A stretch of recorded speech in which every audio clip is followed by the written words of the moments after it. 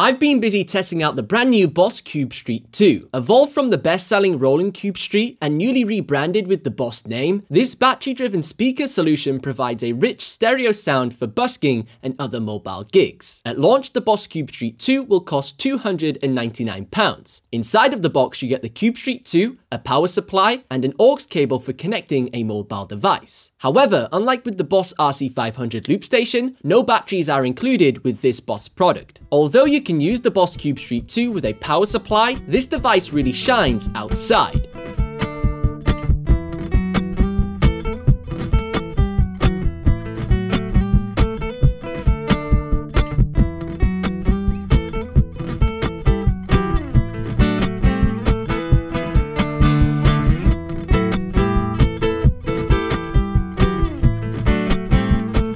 Using 8 AA batteries, you can power the Cube Street 2 anywhere, and the integrated mixer and controls built into the 10-watt speaker cabinet provides a light and loud solution that couldn't be easier to transport. For connections, we have a microphone/instrument combo jack, a single jack input, aux in, line out, and a headphone out which disables the output from the main speakers for silent practicing. There are also 2 foot switch connections for connecting 2 Boss FS6s or FS7s to control the onboard effects and built-in 45-second looper. If you want to learn more about the differences between the FS6 and FS7 foot switches, you can check out this video over here. Being a loop pedal enthusiast, I had a lot of fun with the single track stereo looper and was impressed with its audio quality even when overdubbing many layers. Surprisingly, 45 seconds is a long time, but if that is not enough, you can change this setting in the Cube Street app, letting you turn it from a 45-second stereo looper to a 90-second mono looper. At the rear of the speaker, you have controls for all of the mentioned connections, such as volume and EQ parameters, controls for various effects options like the built-in reverb, vocal harmonizer, delay, and chorus. Now, to my surprise, the built-in effects actually sound pretty good. You've got your built-in reverb, which sounds pretty natural. You can also adjust this within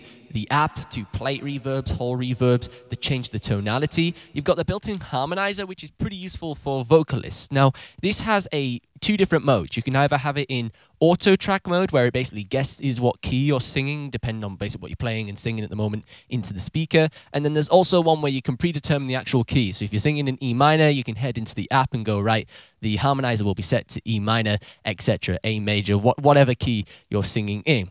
So it actually sounds pretty good. Right now it's set to auto mode, so we've just got this right now in unison, so it's just basically echoing what we're saying. But if we were to sing like whoa, whoa, whoa, and then put it up into higher, whoa, whoa, whoa, it's going to do that sort of higher octave that you'll hear there. And then we've got the other one here, so we could have got even higher, so whoa, whoa, whoa.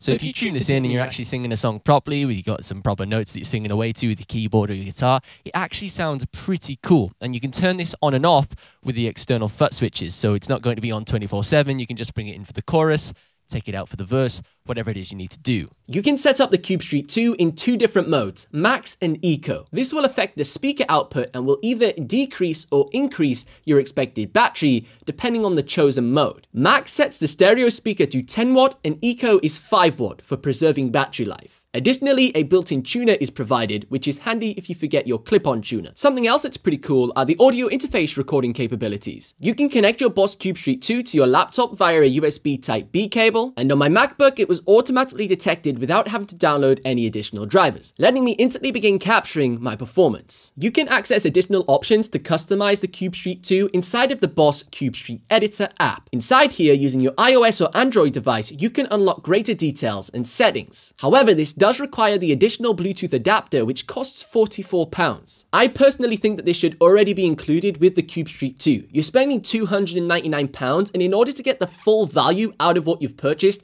you require this adapter. It gives you full control over the effects, such as the delay type, length, tap tempo, greater detail over the vocal harmonies, and so much more. The Cube Street Editor app lets you customize your commands for external foot switches, create live sets to recall presets for songs, wireless control of EQ and volume settings, it's very expansive. My favorite feature is Bluetooth audio. You can stream music from your phone wirelessly, suddenly transforming your portable gigging speaker into the perfect garden party sound system. Overall, I think the Boss Cube Street 2 brings a much needed update and refresh to the Roland Cube Street. With new exciting features for users to explore and spark new creative ideas, I can easily see myself using this speaker at smaller events such as garden parties and even some wedding receptions for smaller acoustic shows. And when combined with the Boss RC500, which is also battery operated, performing my live set is now possible literally anywhere.